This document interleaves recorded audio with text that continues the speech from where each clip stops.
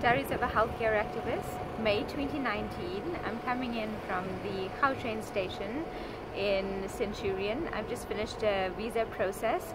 I hate and detest getting visas, especially when it's complicated, to go through for the Women Deliver conference in Canada.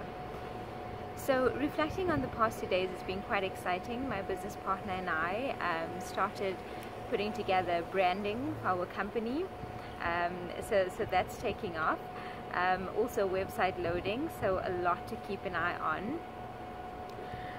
Getting back from Geneva, quite tired after all the trips as well, but you know, you're never tired when you know that the activism has to continue.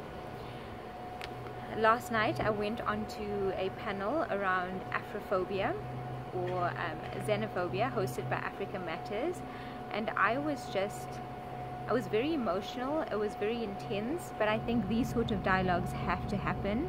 So much came out of there. I think, you know, some of the comments were made about how people don't feel they belong in South Africa, and with Africa Day coming up, I think that's unacceptable. We have to ensure that every person who visits our country feels welcome and it's home to everyone. It reminds me a lot of the race discussions and how there's a need for respect, for tolerance,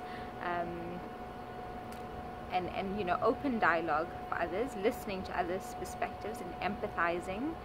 I also read the South African National Plan Against Xenophobia and Racism. I would recommend it, and I'll post about it soon as well. And I think overall, something that was also interesting was the effects of Afrophobia. So it's not just how we as South Africans treat others and the hatred there, but the hatred which will come from the other side. So there's so much to consider this Africa Day. For me, it's been an exciting 2 or 3 weeks, looking to wind down for the weekend, of course.